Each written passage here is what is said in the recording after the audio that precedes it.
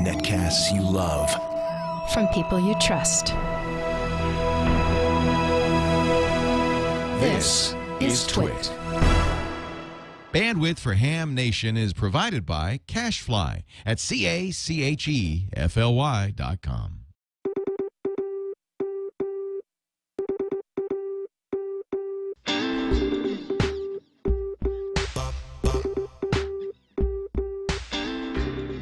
This is Ham Nation, episode 21, recorded October 11th, 2011. What radio should I buy? Hi, I'm Pete Pentode. And I'm Tracy Triode. And we're here to remind you that real radios glow in the dark. And Ham Nation is on the air. I'm sorry about that. I have no control over it. Ham Nation is on the air. Hi, everybody. I'm Gary Pearce, KN4AQ. I'm the producer for Amateur Radio Video News, that little series of DVDs on documentaries and seminars on for and about ham radio. And joining me in the other monitor, sitting next to the desk there, is George Thomas, W5JDX. Hey, George, good evening. Hey, Gary, good to see you again tonight. And boy, what a show we have. Everyone's out of town, and we've got free reign here. We are going to carry the show ourselves tonight, and we've got a lot of neat stuff to do. We've got, well, the bulk of the show is going to be what we were promising over the past couple weeks, which is where I, an expert on this subject, will be talking about what radio you should buy, and we're talking about VHF FM radios, handy-talkies and mobile radios, and how to program them. We'll get to as much as we can about that. And for those of you on the chat room, I'm going to kind of depend on comments from the chat room to help fill in the gaps, because even though I'm the world's foremost authority on all this stuff, some of you know more than I do. So be glad to have you jump in on that. And got a little video of my summer vacation. And, well, not really. And then George has an awesome video that I've been privileged to see in advance. So you want to stay tuned to the end of the show for Smoke and Solder. George, you want to tease that a little bit? Yeah, tonight I'm going to build a speaker, and I don't mean I'm going to take out the saw and cut a hole in a box and stick a speaker in it. I'm actually going to build a speaker. All right. And I've seen it. It is... You don't want to miss it. You want to stick around for the end of the show. Let's kick things off with a news update, find out what's going on out there in the world of ham radio. Here's Don Wilbanks and Newsline. From the Amateur Radio Newsline, these are the Ham Nation headlines for October 11, 2011. The FCC has released a study detailing some possible steps to ensure reliable communications for first responders in times of natural or man-made disaster or any form of communications crisis. Technologies mentioned include small unmanned aerial vehicles that fly to an altitude of 500 feet and support a single frequency band for cellular services, weather balloons acting as repeaters to carry multiple frequencies longer distances, high-altitude, long-distance unmanned vehicles providing a greater payload at specific locations, and suitcase systems placed on low-flying aircraft to be used as repeaters. This deployable aerial communications architecture could be deployed within 12 to 18 hours following a disaster. Its minimum goal would be to restore necessary lines of communications for a period of 72 to 96 hours. Benton County, Missouri Amateur Radio Emergency Services was called in to provide communication support early in September after a cut telecommunications cable isolated the Johnson County 911 Center in the town of Warrensburg. Benton County hams, working with their counterparts in Johnson County, quickly established reliable communication so that 911 calls could be handed off to Warrensburg officials for dispatch. About 15 calls were transferred, and the amateur radio operators handled at least one life-critical situation. Radio amateurs remained on duty until the local telephone company fixed the cable problem the next day.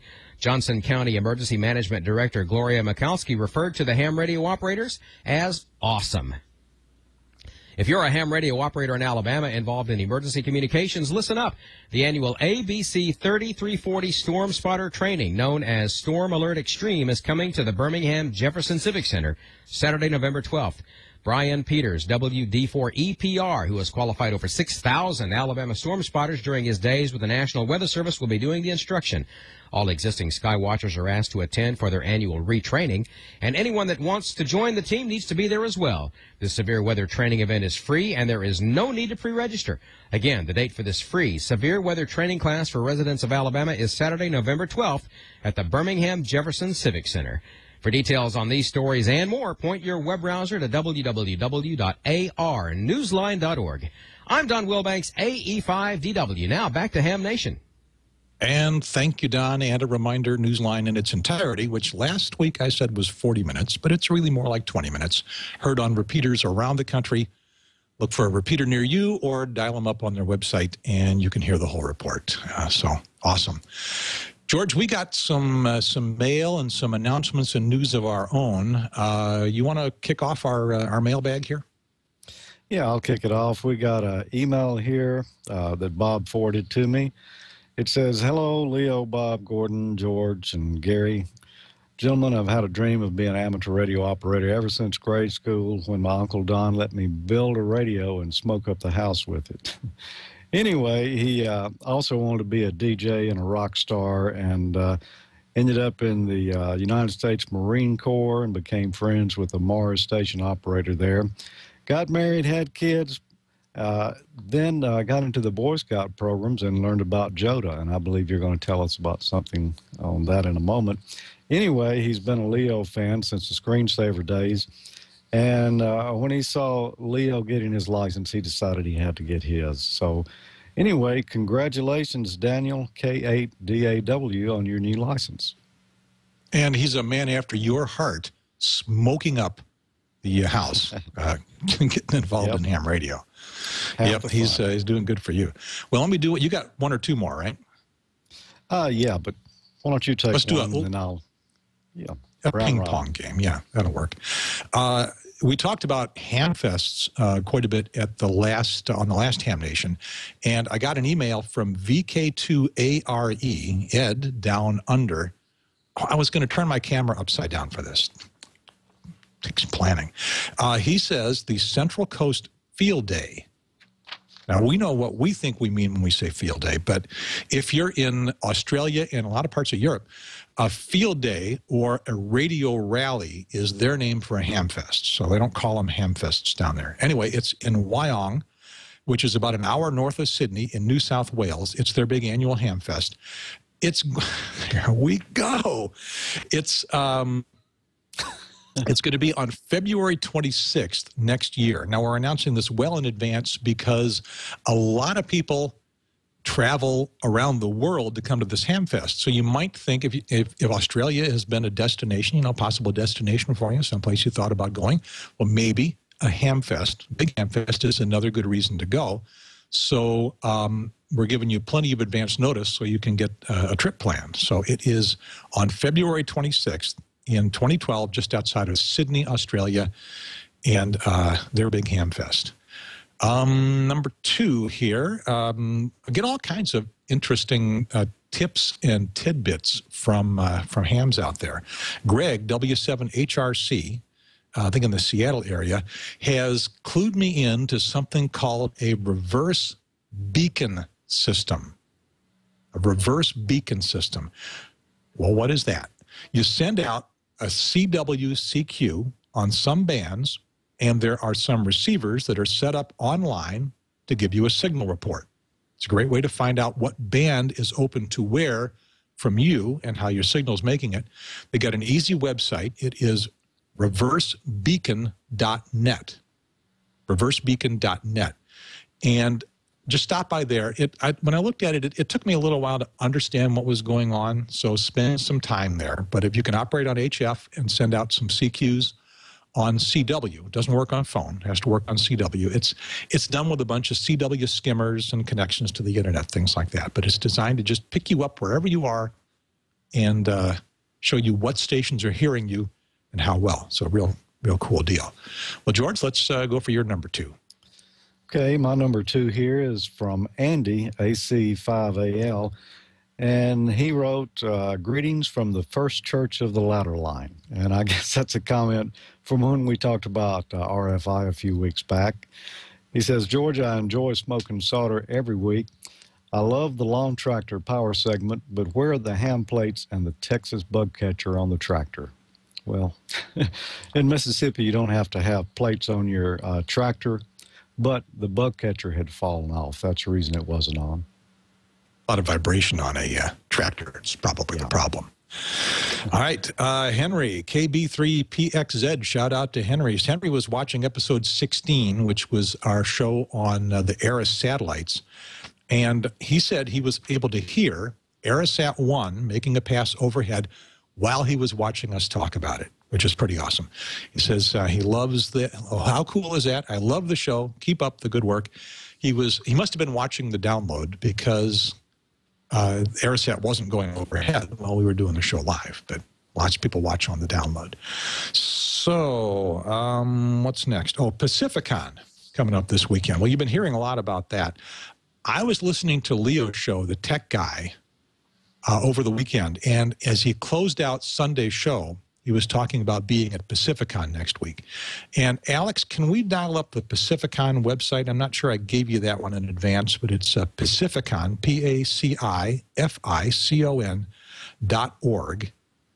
.com takes you to some business, so pacificon.org. Let's see if Alex can get that dialed up. And once he's there, look down the left-hand side for forums and events. And we'll just kind of graze through the stuff in the forum. They have a ton of stuff going on. The Hamfest is Friday, Saturday, and Sunday. So it's a 3-day Hamfest. Gordon was telling us it's not your usual flea market Hamfest, although I noticed that they do have some flea market type activities. But it is mostly set up as seminars and forums, and just a ton of them. All kinds of things going on simultaneously. It's going to be hard to choose which one you want to go to. It's in Santa Clara. It's this coming weekend, Friday, Saturday, Sunday. And I don't know that this is the highlight. I'll say it's the highlight because I have to kind of suck up to Bob, and Leo. The highlight will be Leo's live broadcast of the Tech Guy on his 160 or so radio stations and here on twit.tv.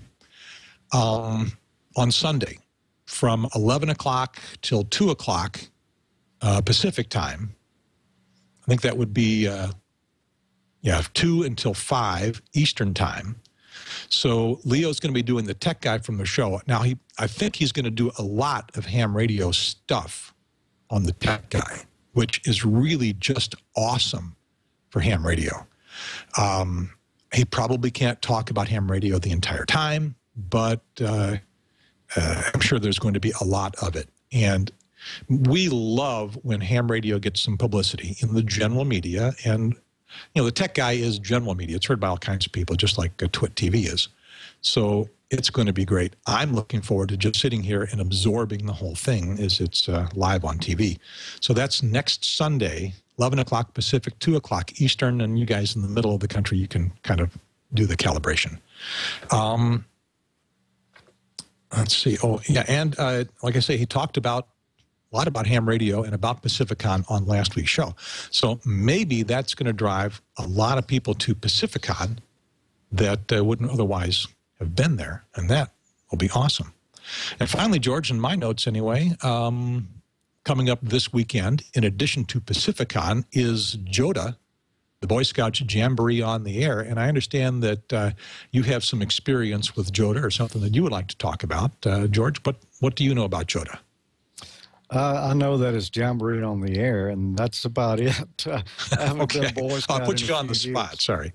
But I do have an email here that Bob had forwarded. They were promoting JOTA, and they created a special QSL card for it.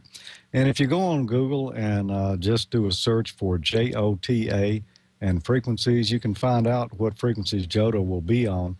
And they're operating on most of the HF bands as well as VHF and Echolink. And are they on D-Star, Gary?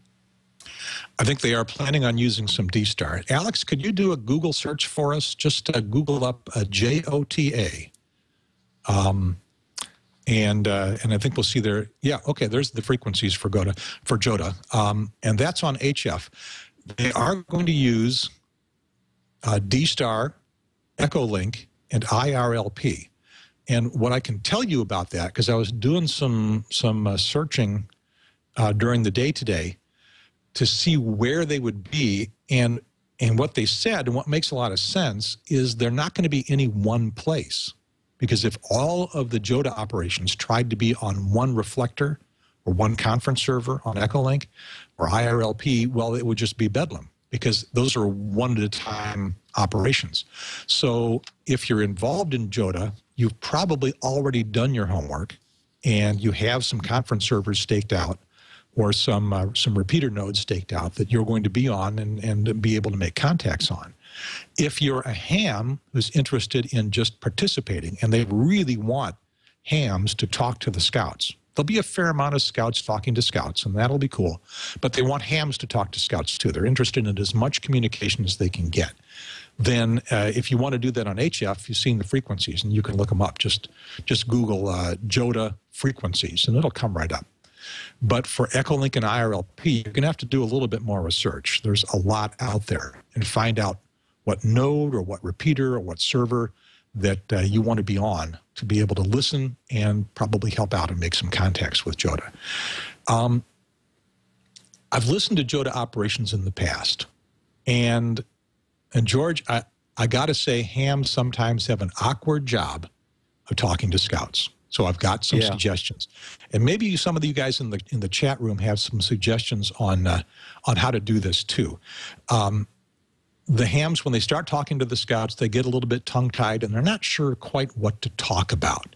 So my suggestion is that you ask them something that they can answer easily in a couple of sentences, but not something that's so simple that they could answer it with a yes or no, because that's going to go no place. It's going to be right back in your lap, and you're going to have to think of the next thing to say. So don't say, well, do you like scouting?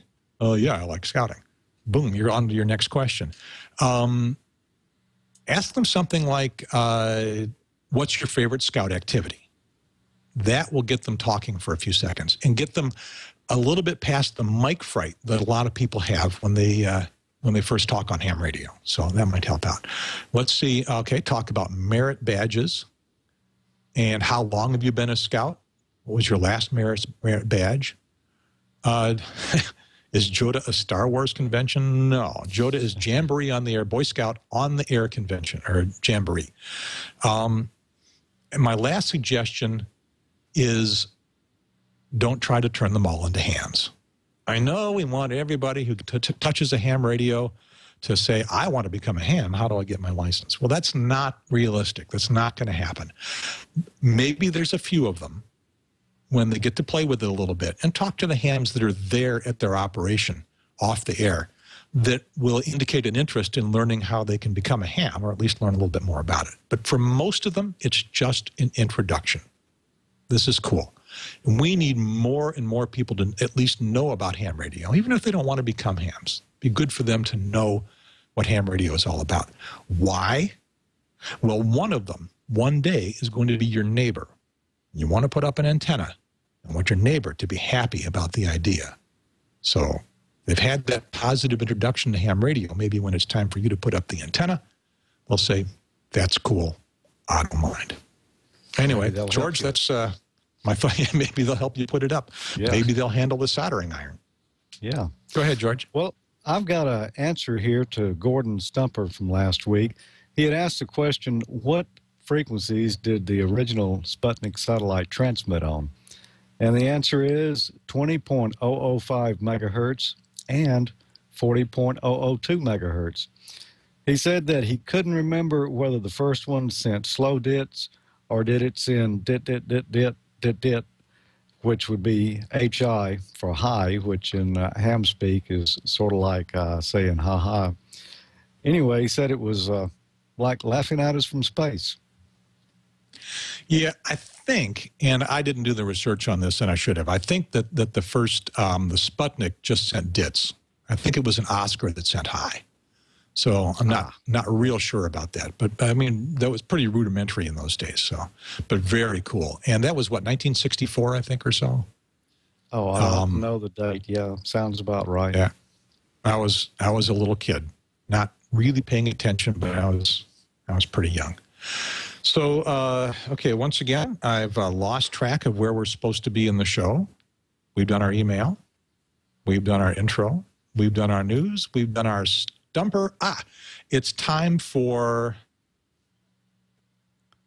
well, you know,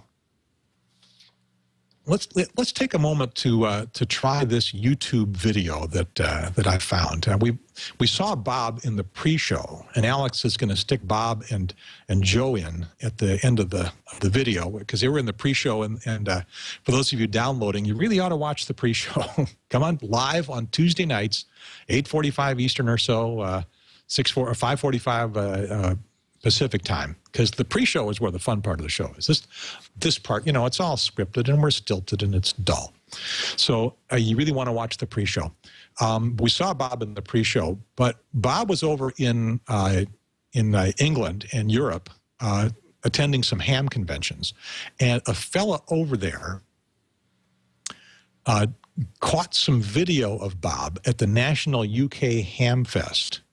And Alex, can we bump up that YouTube and maybe skip through it a little bit? You can just kind of at random look at a couple spots until we get up to that spot that I flagged for Bob at about 5 minutes. So this was provided to us by M0OGY.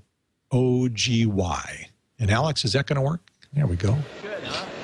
Bob Heil, who makes the microphones that I use in my shack. That's great. Many mics, I've got about 4 of them.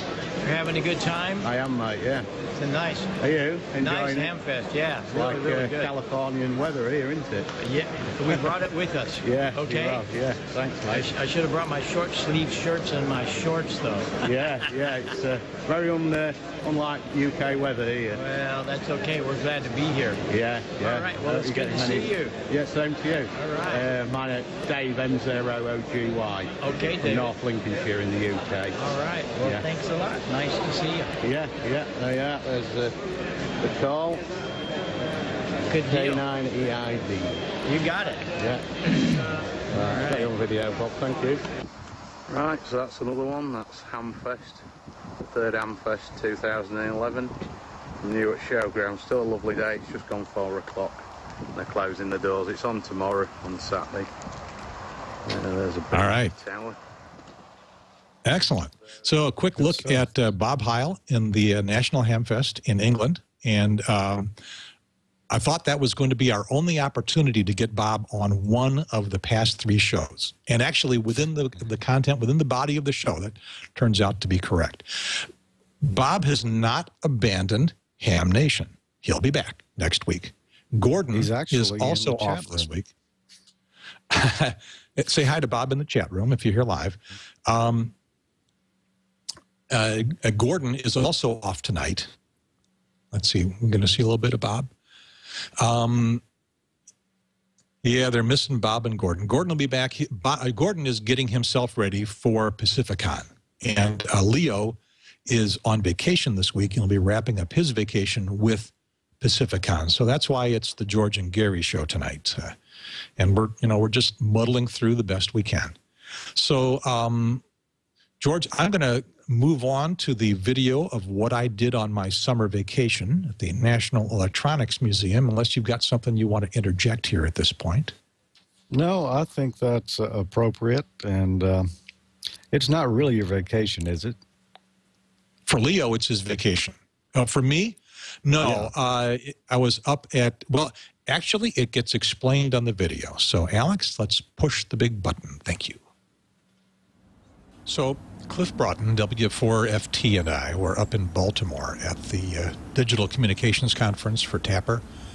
And we went out to lunch, and we passed by this building that had all of these radar antennas. And then we noticed it also had some ham radio antennas. So we decided to check it out. Turns out it was the National Electronics Museum. Now, we had never heard of it, so on Monday, after the conference was over, before we headed back to North Carolina, we decided to stop by and see what it was all about. We figured from all the antennas that ham radio would play some part in this museum. Turns out it was a pretty big part. Welcome to the National Electronics Museum. I'm Les Jamison. My call sign is WR3X. Our tour began with the good old Jacob's Ladder. Then Cliff got a lesson in how electricity is generated. You make the exercise? And we moved on to radio, which is a big part of what the museum has to offer. We heard a few words from Marconi. On December the 12th, 1901, that I placed the single earphone to my ear and started listening. The chief question was whether wireless waves would be stopped by the curvature of the Earth. The first and final answer to that question came at 12:30, when I heard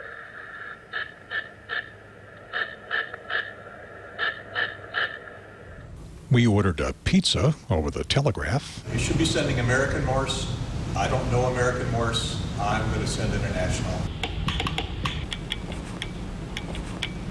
That would be a large pepperoni and cheese, please. Well, the pizza never came, which may say something about my sending ability. So we looked at some old military equipment. I was particularly intrigued by this cutaway view of a mobile installation. I'm a big fan of operating mobile, and I'm glad things have gotten a little bit smaller. I'm pretty sure this truck doesn't get very good gas mileage. I was also impressed by this really nice exhibit of an early ham radio Spark station. I've seen Spark equipment before, but I've never seen it assembled in what I'll assume is a really authentic looking station. That's amazing. A receiver, a transmitter with no tubes, no dials, no readouts, no displays. I only wish it could actually operate so I could see it and, even more importantly, hear it to see what ham radio sounded like in those days. I know Spark was a really broad signal, and there wasn't really any tuning. I mean, everybody was kind of mixed together on the same wavelength. They didn't even call it frequency. And I've heard recordings of Spark, but I've never heard what it would sound like actually to be operating on the air. And I'd love to be able to hear that. I guess we'll never really have that opportunity. The museum has an extensive modern ham radio station as well. It wasn't operational at the time of our visit. It seems to be a manpower issue. And that seems to be a problem with a lot of museum stations. There are some good ones that are still operating, but there are quite a few that have fallen by the wayside. Maybe the most famous is the station at the Smithsonian Institution's Museum of American History, which went off the air a couple of years ago. If you've got an operating museum station in your area, maybe you want to think about supporting it a little bit more. The museum isn't huge, but you can easily spend several hours or more looking through all the exhibits. There's a lot of radar and satellite stuff in addition to the communications equipment. It's well worth your $3 admission. It's in the same building as Northrop Grumman, so I guess you can see where a lot of the support comes from. It's not too far from the Baltimore airport, so if you're going to be in the Baltimore area, you might want to plan on stopping by the National Electronics Museum. Tell them Ham Nation sent you. Well, that was great, Gary. George, that was just a totally random find. We were heading out to lunch, and there was this building with all these. The first thing we saw was all the radar antennas. And then I caught out of the corner of my eye, because there was a lot of trees around it, what looked like a tri-band beam. And we drove back and looked a little carefully, and, well, it was loaded with ham antennas, the ones that you saw in the picture. And so we came back and took our self-guided tour on Monday, and, well, what a cool little find that was. So if you're going to be around Baltimore, you want to check that out. It's a lot of fun. Only $3 to get in, so, you know, it's a token fee to just help them maintain the place. George, let's remind people what's coming up in Smoke and Solder, and then we will get on to what radio should I buy. Okay, tonight when we get Smoke and Solder, it's going to be me at my first attempt ever to build a speaker from scratch using just junk I had around the shack here. And we're also going to give away that Vectronics soldering course kit that we ran a contest on last week. So that's coming up in just a few. Did you get a winner? I got about 22 winners. Now I've got to draw one out of the hat over here. and we'll do that after smoking solder. All right, excellent. All right, well, so here's the deal. Over the past couple of shows, Gordon keeps getting questions from people asking how they program a radio. And he keeps saying, well, the dealer should program the radio for you, and you should get the radio pre-programmed and ready to go, which is not a bad idea. It would be nice if a dealer would at least program a few of the local frequencies for you. He got some pushback from at least one dealer and from others who said, no, it's a good idea. We do that, at least some local frequencies. But you need to know how to do some of your own programming and find the frequencies. So we're going to talk about that. But first, I want to talk a little bit about what radio you ought to buy. So this is What Radio Should I Buy? The UHF VHF FM edition by KN4AQ. And Alex, we can start sticking up those slides here. Is that going to work? There we go. The first question on the next slide: handheld or mobile/base? Good question. Yeah, almost everybody starts with a handheld radio. Oh, grab a handheld here. What the heck? Let's grab two. Almost everybody starts with a handheld radio because they're convenient. You can carry them around. You can use them, or at least you think you can use them, just about any place. Let me check with our peanut gallery. Did you buy a handheld radio first? He bought a handheld radio first. Cliff, did you buy a handheld radio first? Yes, Cliff bought a handheld radio first. Almost everybody buys a handheld radio first because it seems like they'll be the most convenient. You can listen every place you are. The problem with a handheld, of course, is this tiny little antenna, and the relatively low power output means that you can't talk from anywhere you are, especially inside a car. It can become a little bit difficult. And it's battery operated, and although today's lithium-ion batteries give you a lot more battery life than the early days of nickel-cadmium batteries, it's still somewhat limited, especially if you talk very much. You run out of battery pretty quick. So what people do with handhelds is the first thing they do is they get a magnet mount antenna, and they take the antenna off, and they screw in a magnet mount antenna. So that somewhat helps the signal problem, because inside a car with a rubber duck, you got to be pretty close to the repeater to be able to make contact. So that works pretty well. And then they can plug it into shore power, the car power, cigarette lighter, to be able to operate without killing the battery. And then to make it a little bit more convenient so you're not holding the radio, they get a speaker mic. And I call that putting a radio on life support. So you stick all that stuff on the radio, and you drive 3 blocks to the 7-Eleven and get a Slurpee. And you don't want to leave your radio in the car when you're going to get your Slurpee. So you take the antenna off, put the rubber duck back on, unplug the speaker mic, unplug the power, go in, get your Slurpee, come back out, connect the mobile antenna again, connect the power, connect the speaker mic, drive 3 blocks home and take it all off again. You get tired of that pretty soon. Some people recommend getting a mobile radio first. Oh, I've got some back here. Yeah, a couple of mobile radios back there. I'm not sure which I'd say. Everyone gets a handheld first. Just be prepared to want to get a mobile radio pretty quick. Let's see. What's our next question? Oh, okay. Next slide. Monoband or dual band? Monoband's just 2 meters. So do you get one that's just 2 meters? They're going to be a little bit cheaper, either handheld or mobile. Or do you get a dual band? And typically the dual band is going to be 2 meters and 440 or 70 centimeters. George, have you noticed the odd way we refer to our 2 most popular VHF, UHF bands? We call 2 meters 2 meters. We never call it 144. Yet we call 440 440. We never call it 70 centimeters. I'm assuming that those are the common words in use in your area as well. Pretty much, yeah. You always call it UHF here. Some people will call it 440, but nobody calls it 70 centimeters very often. You were talking about the choice of a handheld or a mobile. Well, I'm the oddball. I bought a mobile first. I was used to working on 20 kilowatt transmitters, and 5 watts just didn't seem like enough for me. Well, but see, you had the background to know which way to go. You weren't operating off of emotion. Okay, so 2 meters or dual band. There are a few monoband UHF radios, but not very many, and not really enough to be concerned about.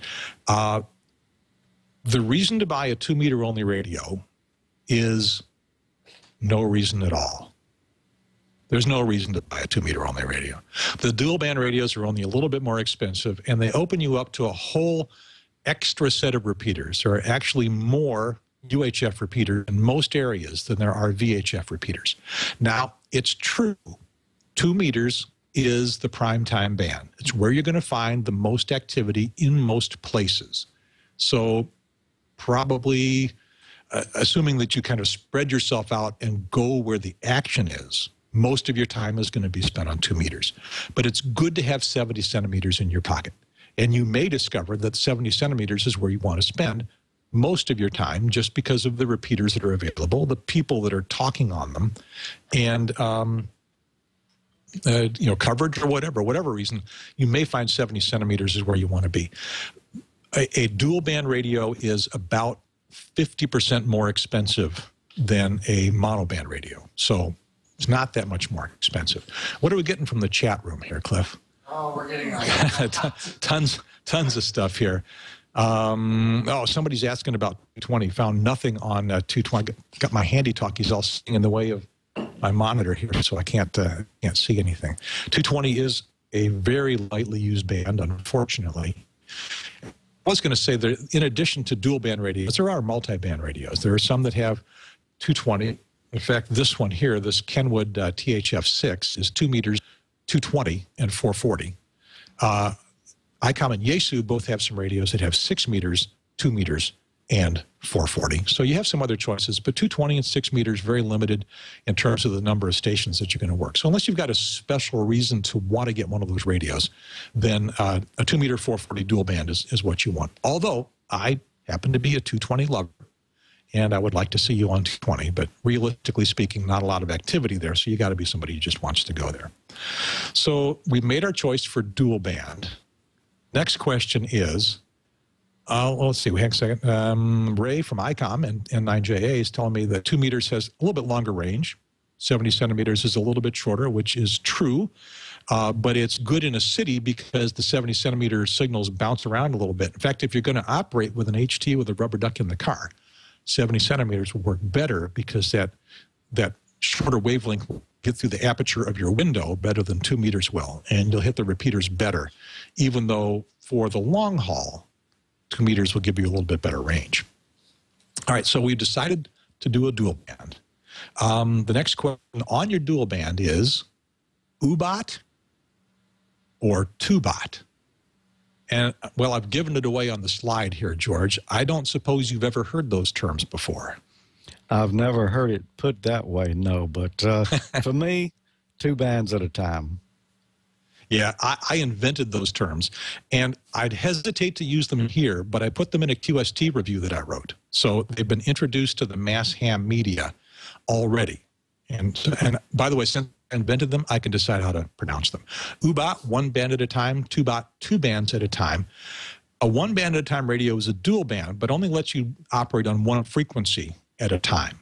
You can switch at will from 2 meters to 70 centimeters, but you can't do both at once. A 2-bot, it actually should be a 2-fot. You got to pronounce that very carefully, because it's 2 frequencies at a time, and they can both be 2 meters. They can be 2 meters and 70 centimeters. And why would someone want to do that? When I talked about doing that, and that, by the way, is my preference, like you, 2 at a time, a radio that displays 2 frequencies and can listen to 2 frequencies at once is my preference. People keep saying, well, Gary, how can you listen to 2 frequencies at once? Doesn't it get confusing? Well, first of all, no. And second, typically one of them may be making some noise and the other is quiet. You can monitor your favorite repeater or whatever repeater you want to keep tabs on all the time. And then if that repeater is not busy, if it's not entertaining you and you want to hear some other activity, you can dial in any other repeater or scan the band and catch whatever other activity there's on. And your local repeater becomes active, you can turn down the other band and listen or pick which one you want to hear. I can hear both at once, one of two ways. Either two speakers, some of the radios will have two speakers and one speaker for one band, one speaker for the other, it's a little spatial diversity, or just by adjusting different volume levels. It's surprising that I can have one a little louder, one a little softer, and I can still pick which one I want to concentrate on. No, I can't actually absorb both conversations at once, but I can pick which one I want while they're still going on. Let's see. Yes, you can. A question from the chat room. Can you listen to two frequencies in the same band at once? Most of the radios can do that. Just two VHF, two UHF. It's plenty easy to do. We are running as much late as I thought we would, George, and maybe even a little bit later. So I'm not going to get to programming a radio tonight. Just not going to. Sound like it. That's a long time. Rest of this real quick. Yeah, it is. So we'll hold that off to another show, and I will be doing some more shows later on this year.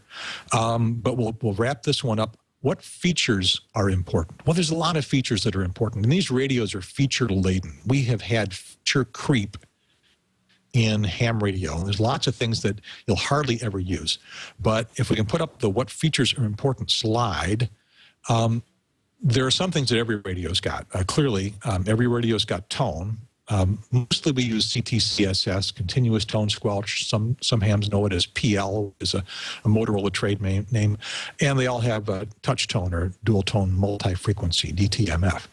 But the stuff you want to look for that might differentiate one radio from another are the number of memories that it's got. Some radios have 100, 200 memories. Some radios have many, many more memories. And some have a bank system to help you concentrate memories in specific banks. And I think just about every radio these days has an alphanumeric display, which is very handy when you've got a lot of frequencies programmed. It gets hard to remember what they are just by frequency. So an alphanumeric display that you program in something about what the repeater is. Some radios give you 6 characters, which I find kind of limiting. Some radios give you 8 characters, and that X2 characters makes a big difference in what you can put in your alphanumeric display. So I'm not sure that that's a go, no-go on one radio versus another, but it's something to throw in the mix. Be sure you find out how many characters you can put in the display. Lithium-ion battery for handy talkies. Well, just about all of the newer radios have lithium-ion batteries. That has really extended our operating time.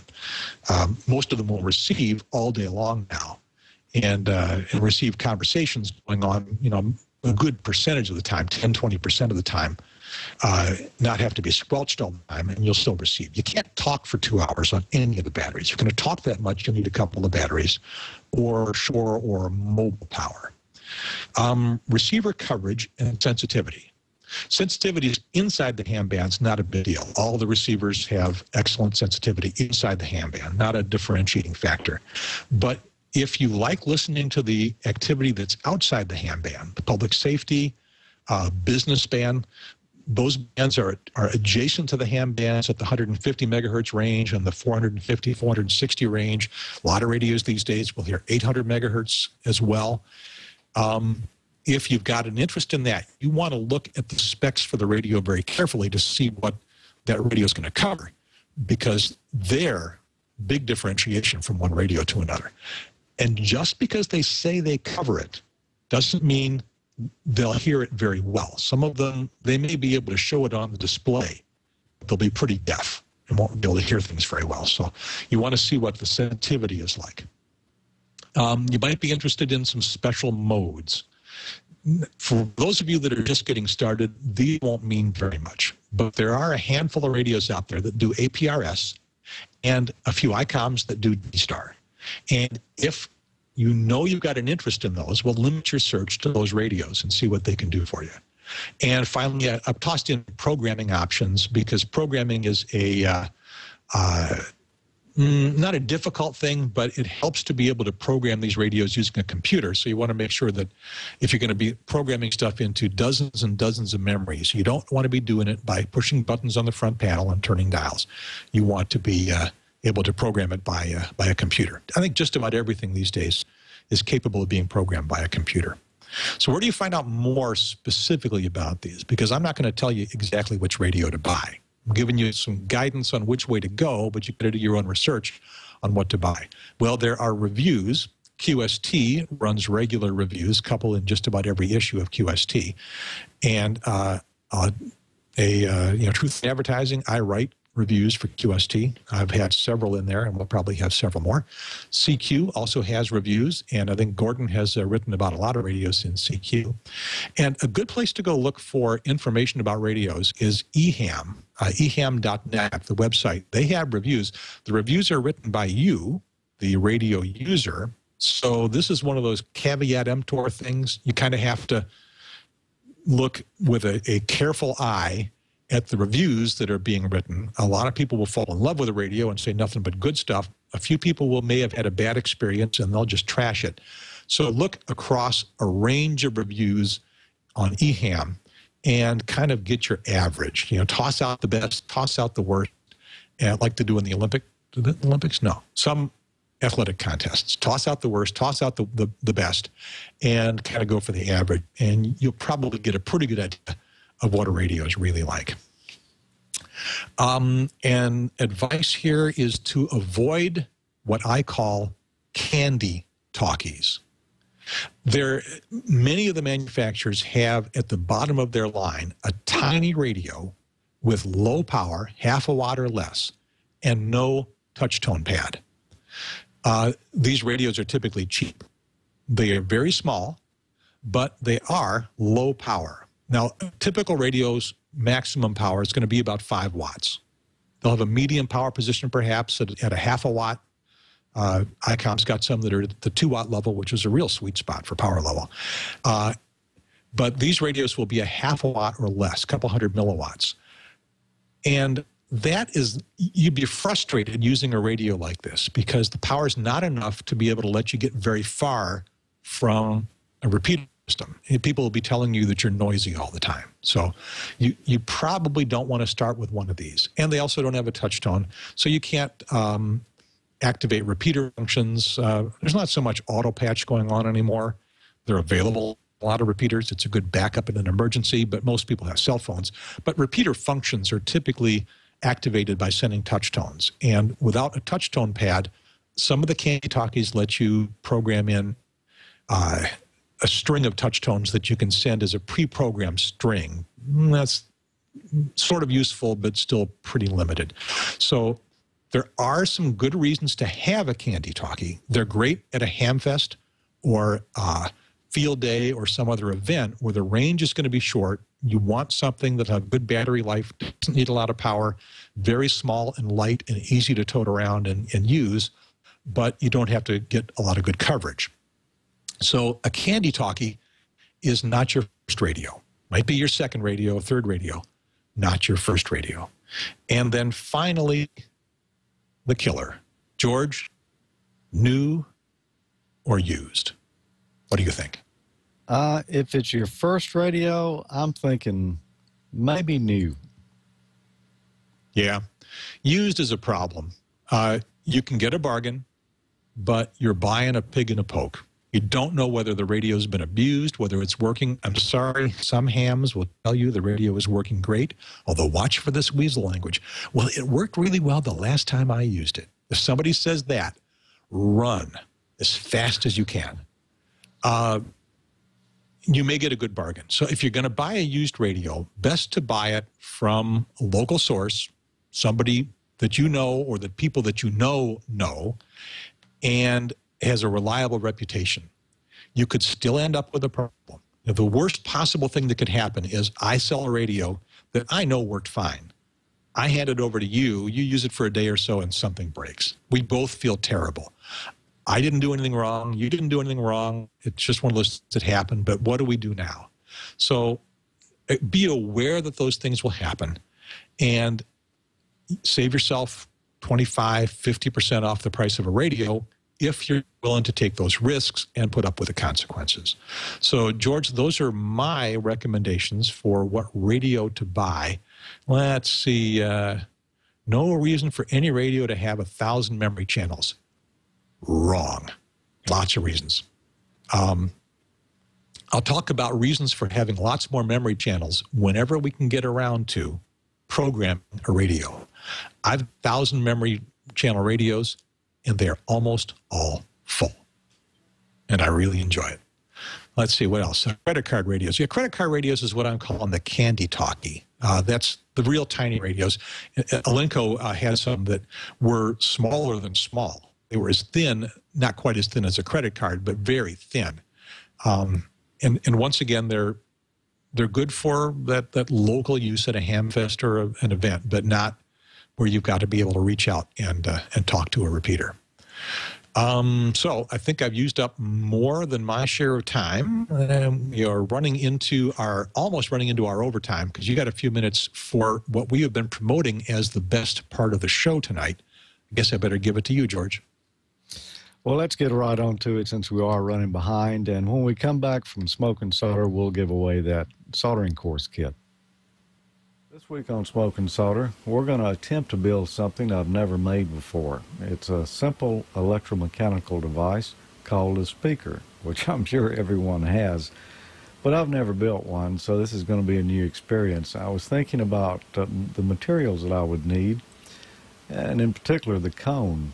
You know, cones are made out of paper, some are made out of plastic, aluminum, and various other materials. And while I was trying to decide what to use, I was enjoying a beverage, and I decided, why not try this paper cup? So that's what we're going to attempt to use first. We're going to need some stuff to go with that. Of course, we're going to need a magnet. This one's probably a little bigger than what we need, but it's what I found. And we're going to need some wire, and I've got a coil of some real fine gauge wire here. I'm not even sure what gauge that is, but it's probably a little heavier than what I see on most speakers. The magnets I chose to use are 1 1/8 inch ceramic magnets that I got at Radio Shack. There's actually 5 in the pack, but I have 3 here, and that's about 3/4 of an inch tall, and that's probably more than we really need for this project. Since I'm using 3 different magnets here, I was a little concerned that I might end up with 3 magnetic fields. So to rule this out, I took a hard drive magnet and moved it up and down the outside of the magnets, and it seems to be more attracted to the ends and not particularly to the joints in the middle. So that was a good sign. And just to be certain, I tried the test again using a paper clip and got the same result.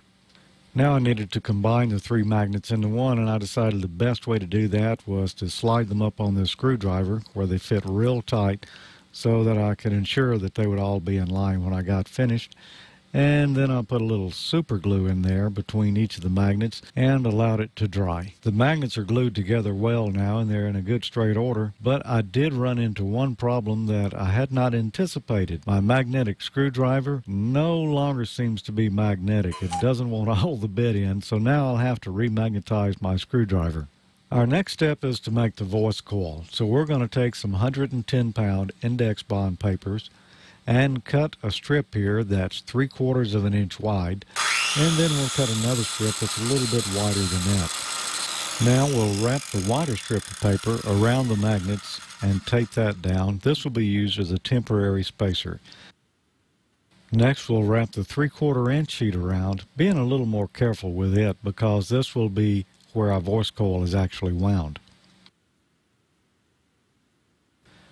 Now we'll remove the 2 pieces of paper and pull the spacer out, leaving our voice coil form, and this slips over the magnets with plenty of slack. If we had 32 or 34 gauge wire, then we'd probably need about 50 turns to come out near 8 ohms.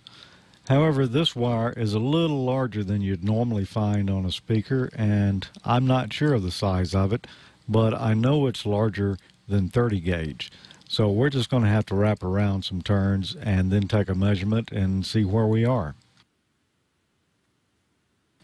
We'll stop and apply a little bit of super glue every now and then just to help keep our voice coil together. I've wound about 30 turns on here now, and we'll take a measurement and see where we're at. Boy, we've got a long ways to go. We're only at 1 ohm. Well, I wrapped and I wrapped and I wrapped, and I've got several layers of wire on here now. and this measures 4 ohms of resistance. That's not the same as 4 ohms impedance, but for a speaker, it's a pretty good indication that we're close. So we're going to make a 4 ohm speaker instead of an 8.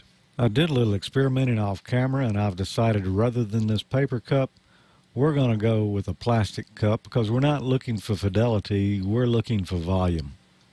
Every speaker has a basket that holds a cone. Well, in our case, for our recycled material speaker here, we're going to use a super large box of Honey Nut Cheerios. Not only will this provide us with a sweet sound, it can also help lower cholesterol. Says so right on the box. I had only intended to use 3 magnets for the speaker, but we're going to put 2 more on the bottom just to hold the magnet up higher.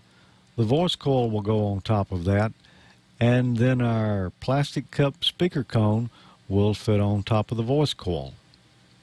Well, you get the idea. We'll glue the voice coil to the bottom of the cup, and then we'll suspend the whole apparatus with rubber bands. I've marked what I believe will be the center of the cone where the voice coil should go, and we'll glue the magnets down there. Now we'll position the cone and the voice coil over the magnets, and we'll stretch out the rubber bands, and we need to determine some way to attach them so that we can adjust them easily. We don't want the voice coil or the cone to bottom out, so I'll use some alligator clips so that we can easily adjust the length of these rubber bands. It seems to be suspended to where the voice coil is not bottoming out, and it's not scraping against the magnets either. Time to connect the speaker wires now, so we'll bring out our soldering iron and melt a little lead. I've got the speaker connected to my amplifier now, so let's listen to a little bit of last week's Ham Nation on our do-it-yourself speaker. A forum there at Pacificon? I believe I am on tropospheric ducting, as well as I'm the Saturday morning good morning, and we've got some exciting audio that we're going to play, hair-raising audio on that Saturday morning to get everybody reared up and ready to roll. I've seen some of your forums at Dayton, and, you know, hams... Our speaker obviously works, but let's have a little fun now and analyze its characteristics a little bit.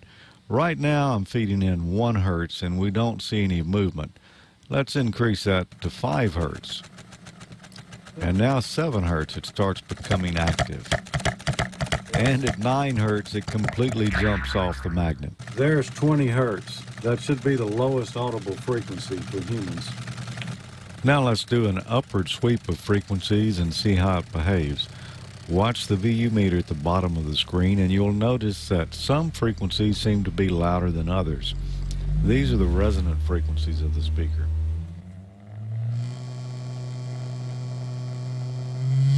All the dogs in my neighborhood are starting to howl.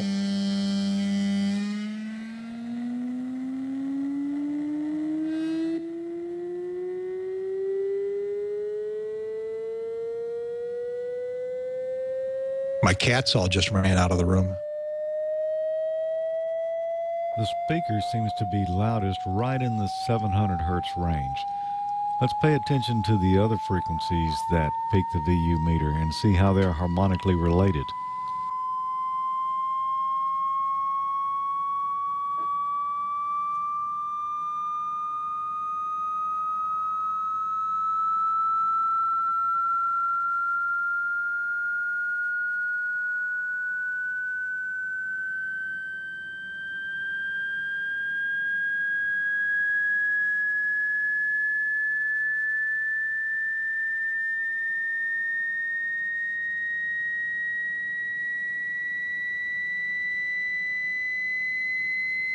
George, the chat room is going nuts.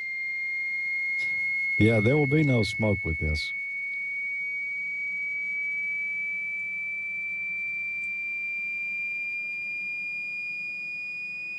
Well, this part is the most compelling television I've seen. Once we get much past 2,000 hertz, the volume really starts dropping down fast.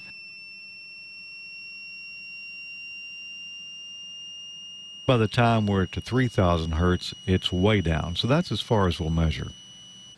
A speaker is a transducer, and so is a microphone. So could we use this speaker as a microphone? 1, 2, 3, 4. Hello. check, 1, 2. This is W5JDX talking on a Dixie cup. Well, it's not that good a microphone. And for that matter, it's not that great a speaker either. Now, I was talking with my friend Jim. You remember Jim? I didn't hit it very hard. Let's see. He said he had read where some hams were building speakers tailored to the 600 to 800 hertz range just for use with CW, because then that would eliminate all the noise and you would only hear the tone that you were trying to hear. This speaker seems like it might just work for that, being that it's resonant at 700 hertz. Now, before we leave, there's just one more test that I wanted to try.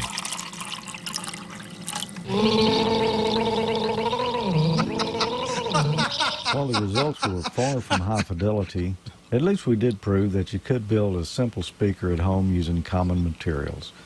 Join us again next week for another Smoke and Solder. George, that was awesome. That was a really awesome demonstration.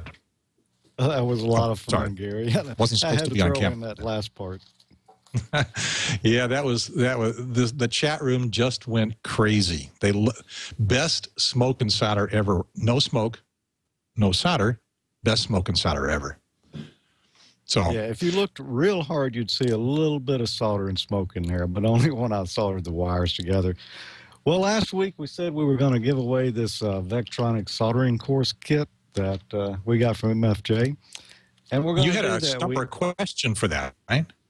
Yeah, the question was, there was a famous line, "Don't forget to drink your Ovaltine." And what famous ham wrote that, or where did it come from?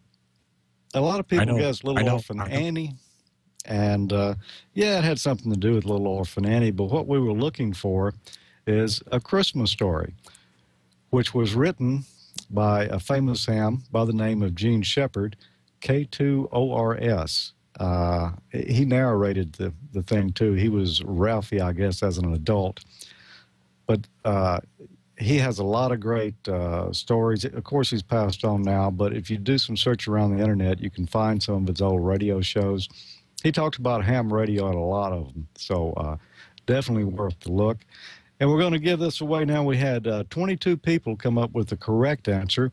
And I put all the names in a hat here. And we're going to shake it up a little bit. I'm going to reach in and grab one. The winner has to come pick it up at your house in person, right? I'll mail it out to them. Okay. Just wanted to scare people. Yeah, the winner is Frank from Salem, Wisconsin, KC9LZB. So, Frank, I've got your address here, and we'll be getting this out to you right away. Thanks to everyone who entered, and I don't know, maybe we'll come up with something else to give away one day and do something similar with that. And Frank, we want you to videotape yourself making a project and send with that kit and send it to us. We expect to see you again on Ham Nation. All right? Is that a fair deal, George? That's a fair deal. And I'm sorry, no sound effects for the hat unless you listen real close here. I can hear it. Yeah. We got a winner, and we had a lot of fun tonight, Gary. Maybe everybody will slip out again, and we can do this sometime. That was great. Awesome, George. Best smoke and solder ever. So I believe we are wrapped up here. Let's check. Yes, smoke and solder. There's something in our rundown called Gear Buzz. I have no idea what Gear Buzz is, but we don't have, whatever it is, we don't have time for it tonight. So maybe Bob can explain what that is next week. And I have had a great time for the past 3 weeks hosting Ham Nation. I'd like to thank Bob Heil for giving me the chance to do that. Bob will be back next week along with Gordon, and I think you'll see Gordon. Maybe Gordon will be able to sneak in over the weekend on a little bit of the tech guy. But Leo Laporte will certainly be on the weekend on the tech guy, so you want to check that out. He'll be live from the Pacificon Hamfest this Sunday from 11 o'clock until 2 on Pacific time. 11 to 1 Pacific time, 2 until 5 Eastern time. So that'll be on twit.tv on live. It'll be on 100 and some radio stations across the USA, and you won't want to miss that. It ought to be a lot of fun. because I'm sure he's going to be talking about ham radio quite a bit. So the Tech Guy Show with Leo Laporte, W6TWT, coming up this Sunday, live from Pacificon. I want to thank Alex Gumbel and Lynn Fu, our technical director and producer for the show tonight. There's Alex. There's Lynn. Thank you, guys. No call signs to list with them yet. I did say we shouldn't try to talk everybody into becoming a ham, didn't I? Well, maybe we'll attract them. Thanks to Bob Heil for letting me do the show. Thanks to Leo Laporte and the Twit Network. Thanks to Cliff, W4FT, for monitoring the chat room and tossing those nuggets to me this evening. Thanks to you, George. Appreciate your being on the show here tonight. Well, thanks for hosting for us, Gary. When these occasions come up that Bob's out of town, I'm sure there's going to be some more. As a matter of fact, I know that there are. Are you ever going to get a night off, or are you just kind of stuck here forever? You know, I haven't I haven't really worked out the details on that yet. Surely sooner or later I'm going to have a night off, but I've got a little stuff in the can here, so we'll always have some smoke and solder. Well, I can tell you one thing for sure. You don't want me to fill in on smoke and solder because it would be a disaster. But I am the world's greatest appliance operator, but I am not an engineer. So thank you, George. Good night to you. Good night to everybody out there listening. I'm Gary Pearce, KN4AQ. Ham Nation is now off the air, and I'll give you my traditional tagline. Over and out. 73. Look who I found out in the hall. Hi, Joe. Who is that scary-looking guy? Joe, it is what a pleasure. Hey. How are you? I am great. How are you doing? I'm good. I'm good. We're getting ready to doing go a show tonight? First show. We're in Austin, and we're getting ready to play in about an hour and 20 minutes, something like that. Yeah. Awesome. So is this pre-makeup and hair or post-makeup and hair? You know, sorry, I can't tell. Well, Bob is my makeup consultant. That's right. Of course. Yeah, of course. He's getting me all mic'd up and all. I have a suggestion. One word. Kiss. What? Kiss. Kiss makeup. Look Just for out. tonight. Just tell him I said to do it. More my wife does. That's right. Thank God. That's right. Thank God. That's why I look so good. How's it going on that end? We're having a wonderful time. George, how are you doing over there? I'm doing fine, and great to meet you, Bob. We're looking forward to seeing you back on Ham Nation another night. That's Joe. That's Joe. Oh, Joe, yeah. why did I say Bob? Yeah. Well, nice You're to meet you. starstruck. You're just, you know. Yeah. Well, the first night I'm not on. The first evening you're on that I'm not on stage, I'll get on and sign in. Are we too bright? A little bit. Yeah. There you go. There. That's better. better. Yeah. Okay. Yeah. So is this a solo gig for you? Yes, it is. And you can carry off a whole show? Well, we're going to find that out tonight. I have no manners, Bob. I'm sorry. I'm not used to singing everything. I'm used to taking turns. But tonight we'll see. We'll see. I guarantee all of you, he can handle this. We've been there before, and he can handle this. Yeah. He's got. Do you quite have a North Carolina show on the schedule? Raleigh. Raleigh. Yeah. Okay, cool. Because that's where I am. Yeah. Yeah, Raleigh in about a week, and you can talk to Bob about all relevant details. Yeah, because I'm in Raleigh. Yeah. Great. Cool. Oh, we'll see you in a week. There you go. All right. That worked out pretty good. Yeah, that was slick, wasn't it? Well, listen, I want to get out of here because he's got to get dressed. I didn't expect to have him on, but we wanted to say hi to everybody, and we miss all the Ham Nation crew, and we'll be back and see what goes on. I'll be in there in about a week, and Joe's got about a month on tour here, but we'll get together. Yeah. So, Joe, thank you for stopping by. Keep the filaments lit. Yeah. Oh, be sure to watch the opening. Watch the opening of the show, Bob. Okay, yeah. You got it. Okay. Okay. Thanks, Very Joe. good. Bye. Greetings, everybody. So long.